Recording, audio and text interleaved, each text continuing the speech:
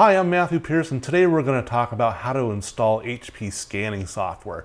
Now, HP systems these days, their printers are all-in-ones, they come with scanners. They don't really sell just scanners anymore, so what you're going to do is you're going to get maybe a printer copy or fax or something like that machine that has the scanner built in, and you'll get the drivers for that, which will include the scanner functionality. So if you bought the printer, copy, or scanner, brand new from the store, then you have a CD that came with it and this fold-out page that shows you all the directions on how to do it. Just follow that. That's how you do it.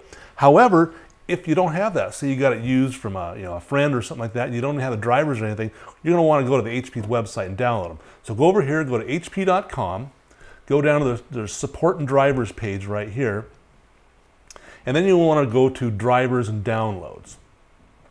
From there, you type in the name of whatever it is that your printer. I've got like an A310.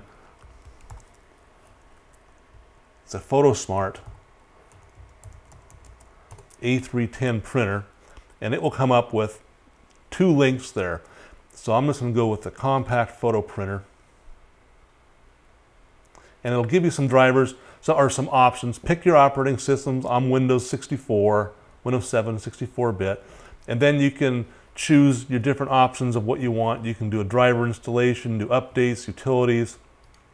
The driver installation, sometimes they'll have just the basic cut-down driver, and other times they'll have drivers with some added utilities and other software that goes with it. Just grab it and download it, save it to your desktop where you can find it, and then once you're done, double-click on that, and it'll bring up a dialog box that will walk you through step-by-step on how to set it up and how to set it up on your network and everything.